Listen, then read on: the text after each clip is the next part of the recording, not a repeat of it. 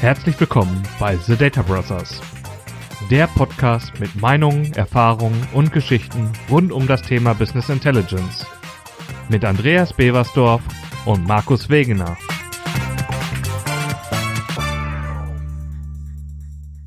Ja, herzlich willkommen. Heute treffen wir uns zur Folge 13 und ich habe wie immer jemanden mitgebracht. Ich bin der Andreas und das andere ist der Markus. Hallo Andreas. Hallo Markus. Du siehst, wir machen das Intro heute mal ganz anders. Ich habe ja letztes Mal gesagt, heute wird alles mal anders sein und seid einfach gespannt. Und im Prinzip leite ich eigentlich nur so ein bisschen ein, wie haben wir die letzten 12 Folgen erlebt und was ist uns in dieser ganzen Zeit passiert? Weil 12 Folgen, das sind ja schon ein paar Wochen.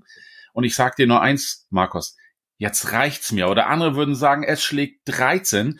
Oder noch viel besser, wir in Norddeutschland sagen, jetzt habe ich die Faxen aber dicke. Wir wollen einfach mal Dinge erzählen, die uns so aufregen, über die wir uns mit unseren Kollegen unterhalten und einfach mal was ganz Simples.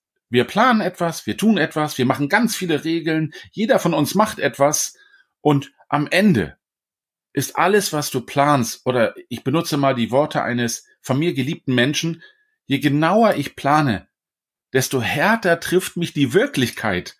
Und Markus, ist uns das schon mal passiert, dass du einen Plan gemacht hast für das tolle Projekt und stellst dann plötzlich fest, der auf der anderen Seite hat das irgendwie anders verstanden. Und hast du die Folge jetzt auch so verstanden wie ich? Sehr spannend. Ich muss anders einleiten. Wir waren jetzt letztens beim Data Grillen und ich habe ein paar Kollegen getroffen, unter anderem auch den Arthur, und wir haben über Lebensplanung gesprochen.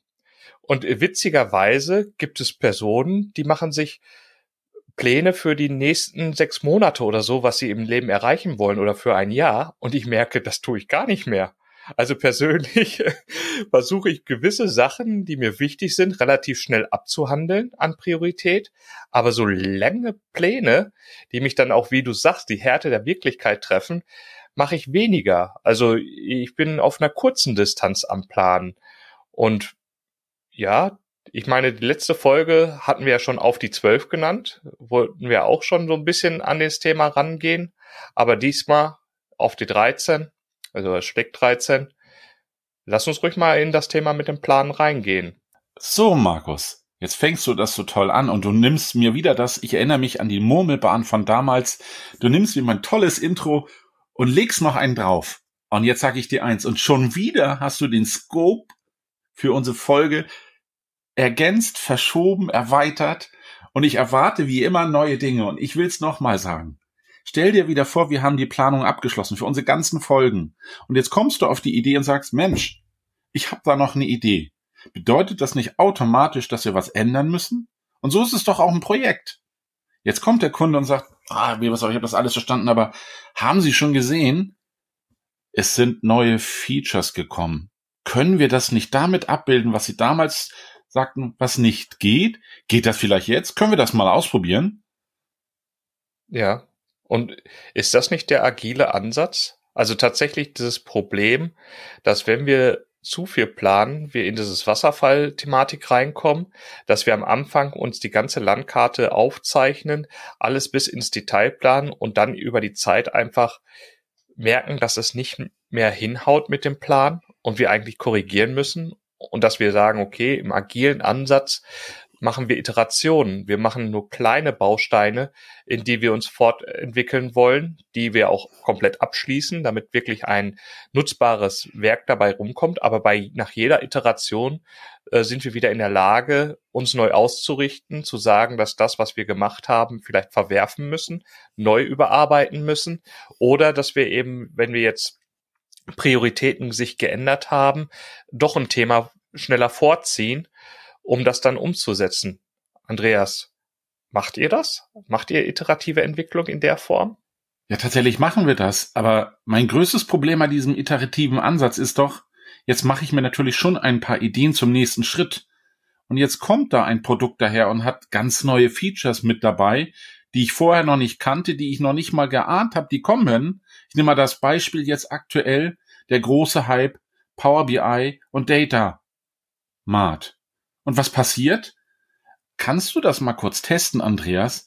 passt das nicht vielleicht doch besser zu unserem aktuellen Ansatz, den wir hier beim Kunden verfolgen? Und schon bin ich wieder einen Tag damit beschäftigt, zu verproben, ob das, was da jetzt neu kommt, das andere vielleicht sogar ersetzen kann. Und jetzt stell dir vor, du hast schon 4 iterative, tolle, agile Schritte gemacht, in 8 Wochen, wie viel auch immer. Und jetzt sagt dir jemand, ja, das war ja schön, aber wir müssen das nochmal neu machen. Und ich will gar nicht über das Geld sprechen, aber es wird bestimmt auch jemand sagen, Mensch, du kannst nicht jedes Mal alles neu machen. Passt unser Ansatz oder passt er nicht? Und komplett verwerfen willst du es ja auch nicht. Also, wie geht man denn mit solchen wirklich starken Veränderungen um? Es ist ja nicht so, dass das Haus neu geplant wird, sondern da gibt's plötzlich komplett neue Türen, die passen aber nicht mal mehr in den Rahmen rein. Was mache ich denn?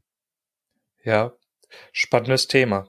Besonders, also wir hatten das selber auch, oder ich habe das mitbekommen, in einem Umfeld von unseren Business Central Entwicklern. Da gab's APIs oder Schnittstellen, die waren einfach nicht vorhanden. Dann haben unsere Entwickler diese Schnittstellen selber entwickelt und kurz darauf ist aber Microsoft so weit gekommen und hat die auch geliefert. Also man ist immer so im Wettlauf gewesen, dass man wusste, dass was fehlt, dass Microsoft es auch auf dem Schirm hat oder dass was kommen wird, wenn wir mal in unseren Release-Plänen von Microsoft schauen. Aber bis man es dann wirklich einsetzen kann, braucht man eine Übergangslösung. Und ich glaube, da ist dieser Punkt. Man muss diesen Mehrwert immer wieder abschätzen. Das bedeutet auch für dich, du hast ja deine ersten 4 Iterationen gemacht, die hast du ja nicht aus Spaß gemacht, sondern du willst ja aus dem Inkrement immer einen Mehrwert schaffen. Und an dem Zeitpunkt, wo du jetzt eine neue Möglichkeit, Option siehst, musst du das natürlich abwägen, ob du diesen Invest, das eine zu verwerfen und auf die neue Technologie zu gehen, ob dir das wirklich einen Mehrwert bringt. Oder ob es einfach nur nice to have ist. Es ist gerade, wie du es schon sagst, irgendwie unter Feuer. Es ist einfach gehypt und dass man es vielleicht auch etwas übersieht, was da noch an Kanten dran sind. Also Sachen, die noch nicht so gut funktionieren. Der andere Punkt ist natürlich dieses Thema, alle reden über agile Vorgehensweisen und es gibt ja auch entsprechende Regeln, die keiner so richtig einhält. Das wäre ja auch dieser geschützte Raum. Das heißt, während deiner Iteration, deiner Entwicklung solltest du dich hier jetzt nicht unbedingt mit neuen Themen beschäftigen und also musst diese Iteration zu Ende bringen, um wirklich erstmal diesen Punkt zu erreichen. Und ab da wäre dann ja erst der Entscheidungsweg da und abzuwägen, was man da wirklich nutzen will. Ich habe jemand anderes gehört, der hatte gesagt, das war im öffentlichen Raum, wir haben ein Projekt ausgeschrieben, wir haben Funktionen beschrieben und wir waren ungefähr bei Hälfte des Projektes oder der Zeit des Projektes und haben gemerkt, die letzten Funktionalitäten brauchten wir gar nicht mehr, weil sie sich einfach fachlich schon überholt hatten. Aber der Dienstleister hat in dem Moment auf dem Projektvertrag bestanden und hat diese Funktionalitäten ausgeliefert, obwohl sie keiner mehr haben wollte. Das ist dann halt der andere Punkt, was ja jetzt dafür sorgt, dass wenn du agil arbeitest oder eben in diesen Kostenblöcken förmlich auch, dass du in der Lage bist zu sagen, okay, wenn sich mein Scope geändert habe, vielleicht investiere ich mehr Geld, vielleicht investiere ich weniger Geld, aber ich bringe es immer wieder in diesen kleinen Blöcken darauf, was wirklich genutzt werden muss. Jetzt greife ich noch mal rein. Der Caspar de Jong hat erzählt, früher hat Microsoft in 6-Jahres-Schritten geplant, wie sie sich mit den Produkten entwickeln wollen. Aktuell ist der Horizont 6 Monate. Also sie wissen heute, was in 6 Monaten mit Power BI machen werden, aber die nächsten 6 Monaten haben sie noch nicht in dieser Detailliertheit geplant. Und ich finde, das ist ein sehr interessanter Ansatz. Zusätzlich habe ich schon die Aussage auch gehört, dass Microsoft sagt, wir planen gar nicht. Also es war sowas, wir Deutschen, wir sind immer so, wir wollen immer das komplette Bild und alles fertig durchgeplant zu haben. Microsoft geht mehr diesen Ansatz, sie werfen erstmal einen Prototypen aufs Feld und prüfen dann, wie der Markt es annimmt und wie der Markt darauf reagiert. Weil sie immer wieder der Meinung sind, dass sie nicht alle Szenarien durchspielen können und dass Produkte anders genutzt werden von der breiten Masse, als man das selber vorher in seinem Feldversuch sieht. Andreas, wie siehst du das? Markus, da sprichst du genau das an, was ich zu Anfang schon angedeutet hatte mit diesem, wenn ich zu genau plane, dass mich die Realität ja einholt. Und zuerst habe ich gedacht, als du damit anfingst, tatsächlich, es ärgert mich, dass dieser Plan gar nicht so lang ist. Aber wir wollen ja diesen agilen Ansatz, weil es hilft mir ja nicht, wenn das Produkt fix und fertig hingestellt wird. So, das ist es, das könnt ihr benutzen, aber sie noch nicht alle gefragt haben, die dazu Ideen haben. Das heißt, jeder hat ja dazu Themen, die er noch mit einbringen möchte, anders beleuchtet und so weiter. Der wichtigste Punkt für mich ist tatsächlich, ich finde es gut, dass Sie diesen Ansatz wählen, aber was mir natürlich schwerfällt, wenn ich heute etwas plane und wenn das Projekt doch etwas länger dauert in seinen Schritten, wie kann ich denn da Dinge berücksichtigen, wo Microsoft selbst noch nicht weiß, wo die Reise hingeht? Und ich nehme wieder das Beispiel, Data Mart klingt cool, ist was, probiere ich aus und ich stelle fest, gewisse Features sind noch gar nicht drin, wie zum Beispiel Tabellenverknüpfung und ähnliches. Und dann denke ich, Mensch, okay, ich weiß noch nicht, wie es aussieht. Also muss ich das nochmal zurückstellen. Trotzdem muss ich mir das ja in meinen agilen Schritten anschauen, weil es könnte ja Einfluss haben auf die zukünftigen Schritte, die wir planen. Insofern macht es das nicht so leicht. Und wenn dann noch der Kunde sagt, Herr Beversdorf, Sie müssen doch irgendwann mal sagen, da geht's lang oder da geht's lang. Und ich sage, ja, aber hinter der nächsten Tür könnte noch eine Box stehen, die ich heute noch nicht gesehen habe, die ich mir noch anschauen muss, die ich noch verproben muss. Und ich glaube, da sind wir uns einig. Der Ansatz ist doch, ich möchte ja bestmöglich den Kunden beraten und auch das Richtige liefern. Insofern muss ich mich ja auch immer selbst informieren, was gibt es Neues, was kommt Neues hinzu und was erwartet uns noch. Da gibt es noch so viele Themen, die auf der Roadmap sind und ich bin froh, dass es mittlerweile eine offene Roadmap gibt, die wir sehen. Insofern, es hilft, aber trotzdem bin ich mir halt immer noch nicht sicher, ob wie da der richtige Ansatz ist. Also geht man dann auch selbst nur noch kleine Schritte voran und wartet ab, was denn auf der anderen Seite kommt? Oder traue ich mich zu sagen, ich habe jetzt hier ein Projekt geplant für die nächsten 2 Monate, das sind die Iterationsschritte? Ist das dann schon Risiko, was ich eingehe? Oder ist es das nicht, Markus? Ja, die Frage ist ja, wenn du auf bewährte Technologie im Prinzip aufsetzt, sollte es ja erstmal kein Risiko sein. Also du hast ja eine Basis, auf die du vertrauen kannst, wo du abschätzen kannst, was du machen möchtest. Natürlich, also ich merke es ja selber, oder hatten es jetzt auch bei den neuen Parameter-Fields oder Field-Parametern, die jetzt gekommen sind, sagte mir meine Kollegin direkt so, boah, das macht ja jetzt die Umsetzung für eine Kundenanfrage, die ich hatte, die aus dem Click-Bereich kam oder Umsetzung ähnlich zu Click, viel, viel einfacher. Ich muss ja gar nicht so viel programmieren, sondern das kann ja sogar der Benutzer schon fast selber machen, sich die entsprechenden Felder auswählen und das damit zu machen. Das war jetzt in dem Moment ja nicht absehbar, aber in dem Moment, wo man es jetzt sieht, wird man sagen, okay, es erspart mir ja was. Ich kann jetzt alte Berichte, könnte ich danach umbauen, muss ich aber nicht, weil die alten Berichte, die eine andere Lösungsweg genutzt haben, funktionieren ja auch erstmal. Aber so in Summe betrachtet kann man da eben jetzt wieder Wartungsarbeiten gefühlt machen als Berichtersteller. Das kann der Benutzer auch selber machen. Also es wäre jetzt nicht so, dass wir jetzt als da einen Dienstleistungswall vor uns herschieben. Aber ja, in Summe muss man doch wirklich sagen, du kannst es nicht wirklich voraussehen. Deswegen müssen wir wirklich alle kleinere Iterationsschritte machen oder sollten alle Iterationsschritte machen, wenn wir ziemlich nah an dem Produkt anhergehen möchten.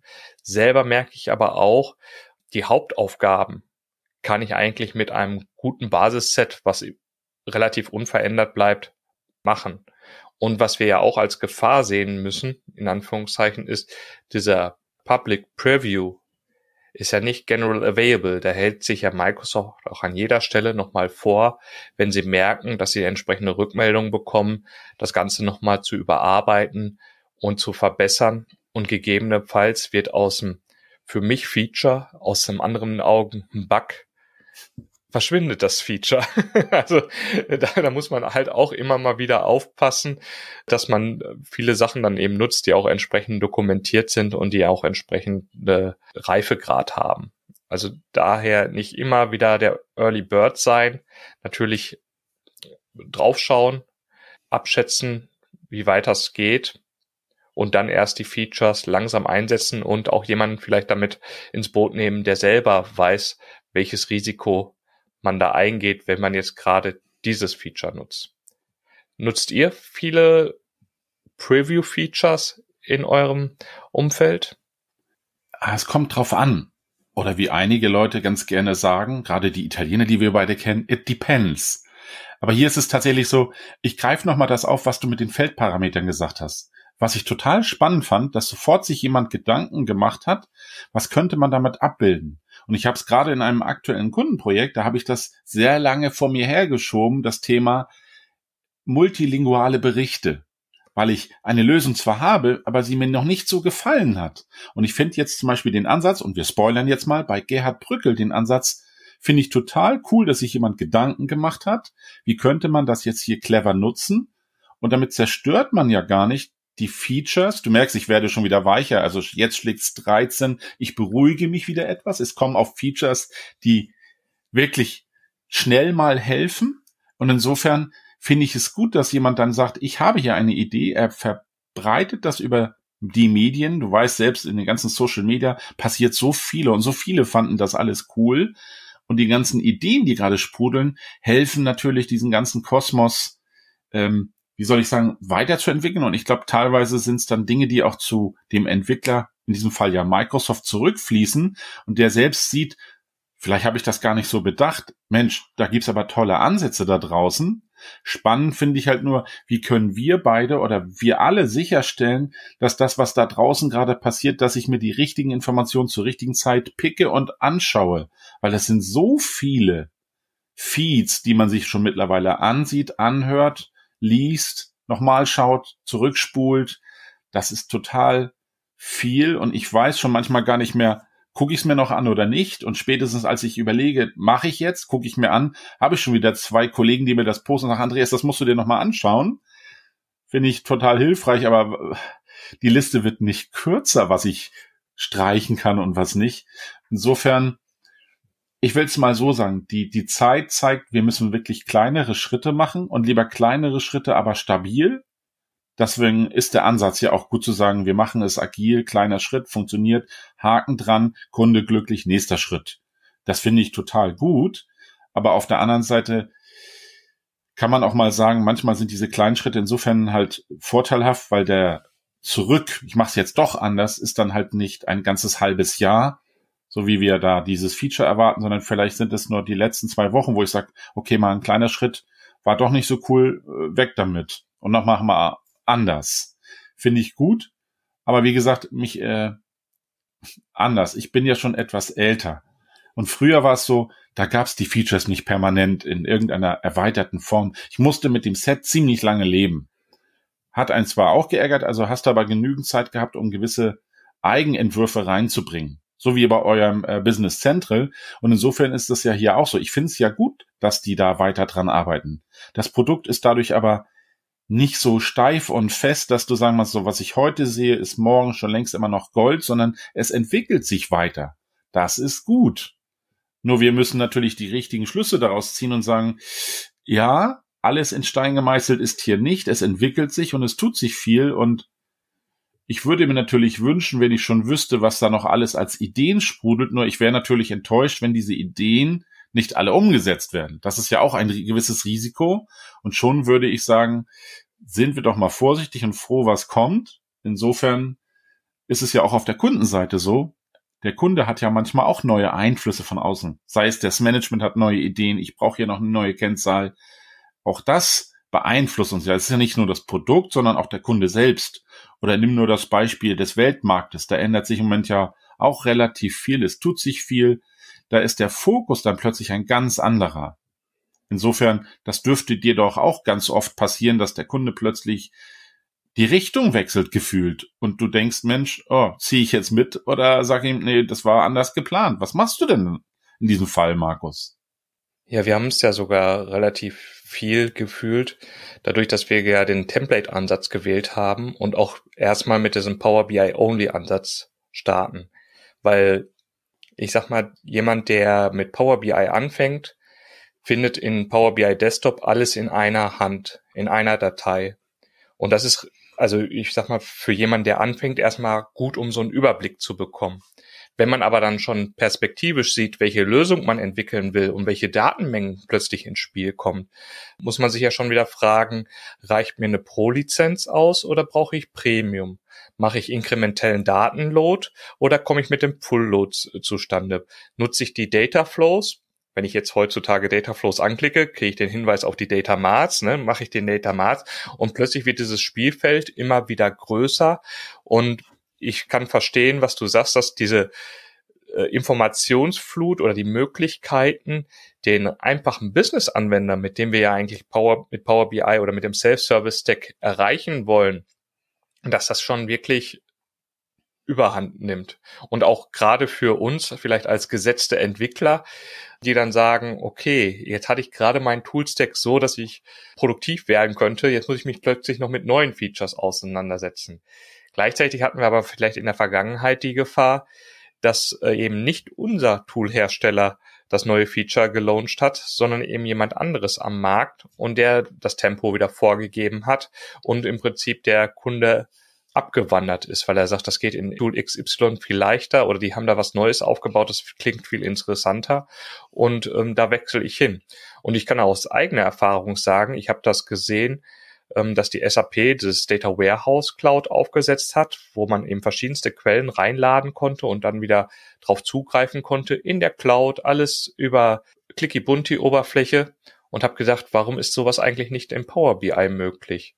Wir haben die Data Flows, aber es ist dann irgendwie so in so einer CSV-Datei gespeichert. Selbst damals habe ich gedacht, als ich das erste Mal gehört habe, dass das in einer Textdatei gespeichert wird, was soll das denn? Warum nicht einfach in eine richtige SQL-Datenbank? Und jetzt gefühlt, ich muss mal gucken, 2-3 Jahre später kommt da ein Ansatz daher, der nennt sich Data Mart und der Zugriff erfolgt auf einer SQL-Instanz, so dass ich auch wieder SQL-Abfragen drauf machen kann und die auch eine bessere Performance haben soll als eben diese CSV-Dateien. Und dann denkt man so, okay, auch da hat sich irgendwie etwas in der Denkweise oder im Technologie-Stack so geändert, dass Microsoft sagt, entweder ich muss auf den Markt reagieren, weil die Anforderungen da waren, oder technisch hat sich bei denen im Background so viel geändert, dass sie sagen, das kann ich heute anbieten, das kann ich heute zur Verfügung stellen. Und ja, ich sag mal, was wäre denn dein Tempo, was du gerne hättest, Andreas? Markus, wo ich dich so lachend ansehen kann dabei, das ist eine ganz gemeine Frage. Die ist gar nicht fair zu beantworten. Ich fasse das mal anders an, das Pferd. Also, wenn ich mir gerade unser Thema anschaue, wir werden schon wieder sehr technisch. Ja, wir dürfen das Menscheln nicht vergessen, machen wir aber zum Schluss. Was ich total wichtig finde, ist, eigentlich will ich ja den Kunden auf der anderen Seite, den möchte ich nicht abhängen. Der muss ja für das, was ich mir überlegt habe, am Ende legt er das Geld dafür ja auch hin. Also das ist ja ein Invest. Und der möchte natürlich ein Invest haben, was Stabilität mitbringt. Dass er in Zukunft weiß, wenn ich mir das in 5 Jahren anschaue, ist das, was mal erstellt wurde, immer noch so, dass es supported wird, funktioniert. Und insofern, wenn ich mir jetzt den Stack anschaue, was gerade in unserem Power BI passiert, ist das so viel. Und jetzt sind da schon wieder so, man nennt das ja so schön, diese Artefakte drin. Jetzt habe ich mein Data Flow, jetzt habe ich mein Data Mart, dann habe ich das Dataset, dann habe ich diese ganzen Objekte, die da überall auftauchen. Ich weiß, was da passiert, ich sehe das und ich verstehe auch, wo man plötzlich das wieder so viel Elemente drin hat. Und wenn ich dann mit Pipelines noch anfange, du weißt, wir werden jetzt schon wieder nerdy, welches Feature darf ich dann haben und was muss ich mir dann für ein Produkt nehmen? Geht das noch mit meinem kleinen Käfer oder muss ich dann schon Pro, muss ich Premium? Was muss ich denn da machen? Und ich finde, dieser ganze Stack ist dadurch relativ schnell, obwohl es so viele kleine Bausteine sind, schnell komplex. Und erinnere dich an Lego, da ist es genauso. Du hast ganz viele Steinchen, die haben unterschiedliche Formen, unterschiedliche Farben. Und wenn du ein Haus baust, wird das ganz schön schnell doch bunt, was du ja eigentlich gar nicht wolltest, weil einfarbig sollte die Häuserwand schon sein. Ansonsten sind wir ja wieder bei diesem Künstler, der das immer so schön ausmalen kann. Das möchte ich ja vermeiden. Und wieder das Thema, ich möchte Verlässlichkeit reinbringen und ich möchte den Kunden nicht überfordern. Und da ist dieser zweite Ansatz, den Microsoft dort gewählt hat, ziemlich cool, dass sie vieles vor dir verstecken. Wir beide wissen, dass dahinter ein SQL-Server jetzt im Data Mart ist, aber ich möchte ihn eigentlich gar nicht zeigen. Weil der Kunde soll nur sehen, okay, ich kann mit möglichst geringem Aufwand eine tolle Infrastruktur hinsetzen und für die meisten Anwendungen, die man so hat, funktioniert das klasse. Und genau da habe ich auch denselben Ansatz. Du weißt, ich habe in der Vergangenheit viel Third-Party-Tools benutzt muss aber immer wieder feststellen, wenn ich die benutze, gibt es immer nur so eine Art One-Way und ich darf nicht zurück. Also fange ich jetzt wieder an und mache ganz viel in der Basis, in dem Standardprodukt und das andere ist dann quasi eine Erweiterung. Aber ich bleibe, versuche in der Basis zu bleiben, damit ich mich am Ende nicht wieder ärgern muss, dass ich es irgendwie wieder zurückbekomme. Auch wenn mir dabei Kollegen, ja, da lächle ich dich wieder an, helfen, das wieder zurückzuführen und es in Zukunft noch sogar Features gibt, die das zurückmigrieren können. Aber kleinster gemeinsamer Nenner, dann starten wir durch und erweitern geht immer. Das funktioniert und das kann man auf der Straße auch quasi transportieren, also sprich in der Entwicklungsstraße. Aber wer weiß, was in Zukunft noch kommt, also insofern muss ich mich ja auf das Basisprodukt verlassen und die Features, die veröffentlicht sind, die auch ein GA bekommen haben, wie das immer so schön heißt, das ist gut. Die anderen sind natürlich eine Spielwiese und ich muss mir immer wieder merken, auch wenn das jemand cool findet, das Feature, bleibt das Feature so, wird sich's nochmal ändern, ändern sich vielleicht die Schalter oder sogar das Ganze inhaltlich, sei es alles, was es da noch gibt oder, ja, nehmen wir das Thema Gateways, brauche ich sie nicht oder mache ich jetzt ein VNet? Ich weiß, ich werde schon wieder nerdy, aber das gibt es mittlerweile alles. Und es ist schon ziemlich toll, was es da gibt, aber dieser Brotkorb, der wird immer größer und so viel Brot, wie es bei uns in Deutschland gibt, in verschiedenen Facetten, das haben die anderen alles nicht so. Weil denen reicht es, das normale Weiß- oder Mischbrot und fertig. Oder sogar nur Weißbrot. Und vielleicht sollten wir uns auch manchmal fragen, muss denn das alles in diesen Kleinteiligen so sein? Oder geht das nicht Ganze noch viel einfacher? Jetzt mal eine Gegenfrage. Hast du denn das Gefühl, dass etwas, was du vor 5 Jahren mit Power BI aufgebaut hast oder so weiter, nicht mehr funktioniert? Coole Frage. Als wenn du gewusst hättest, was ich erwarte. Nein, genau das ist es eben. Und das, finde ich, ist wirklich eine hohe Kunst. Es funktioniert. Es funktioniert immer noch. Und das ist wirklich aus meiner Sicht Hut ab. Ein Produkt, was sich so weiterentwickelt über die ganzen Jahre. Und es ist wirklich viel hinzugekommen. Es funktioniert immer noch, das Skript, was vor 5 Jahren gebaut wurde. Es funktioniert. Und das finde ich wirklich, das ist die tollste Leistung. So gemein das klingt, aber das Ding von vor 5 Jahren geht immer noch. Außer, dass du den Hinweis bekommst, wenn ich das mit einer aktuellen Version öffne, das ist schon alt, wird er mir dann sagen, oder sie haben eine ältere Version benutzt. Mit diesem Hinweis kann ich total gut leben. Aber es funktioniert. Und das ist schon wirklich, das ist wirklich das Tolle daran. Und das mögen Sie bitte beibehalten. Ja, und ich meine, wenn du die Sachen im Service hast, würde die sogar darüber aktualisiert, also wenn jetzt diese Modelländerungen kamen und so weiter, das ist schon da. Du hast gerade eben noch mal die menschliche Komponente angesprochen und wir hatten das ich hatte es ja angeteasert mit der Lebensplanung und ich muss sagen, gerade da ist es doch so, du hast in deinem Leben so viele Leute, die Einfluss auf dein Leben nehmen, so dass du es doch auch wirklich schwer planen kannst. Also ich zumindestens. Ich habe in meiner Familie meine Frau, meine 2 Kinder. Meine Frau sagt mir teilweise, zu welchen sozialen Events wir eingeladen sind, wann mal eine Hochzeit am Wochenende ist, wann mal wieder eine Geburtstagsfeier im größeren Rahmen von Familienmitgliedern stattfindet, wo ich mich teilweise auch mit einbringen muss in bestimmten Sachen, wenn sie sich wünscht, meinetwegen bei der Geschenkgestaltung, dass ich irgendwas basteln soll oder erstellen soll. Also da sind ja immer wieder so Komponenten drin, die man auch wirklich schwer planen kann. Und das ist ja auch in der Arbeitswelt so, dass eben nicht nur die technischen Veränderungen sind, sondern auch eben die Veränderungen innerhalb des Konzerns, dass du einen Kollegen hast, der irgendwelche Vorlieben hat. Ich muss da wieder dran denken, ich weiß gar nicht, wo das war, wo jemand irgendwas SSIS-Pakete genutzt hat und hat aber drin alles wieder mit SQL und Stored Procedures und so weiter gemacht, wo im Prinzip dieses SSIS-Paket nur diese ausführende Komponente hat, aber man sonst auf seinem alten, geliebten Technologie-Stack geblieben ist.